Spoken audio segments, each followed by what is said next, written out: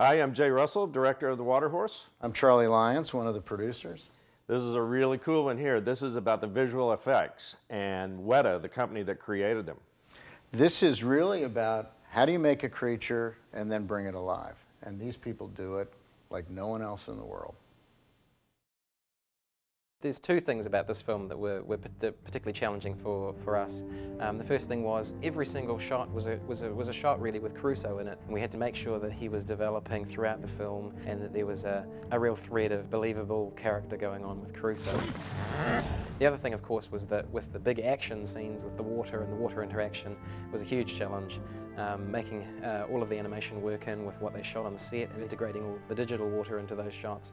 One of the great things they did in this film is we had to create a digital character, but they didn't just leave a gap in the shot when they went and shot it on the set. They used a puppeteer and a puppet, and they always had something in the scene for us to look at.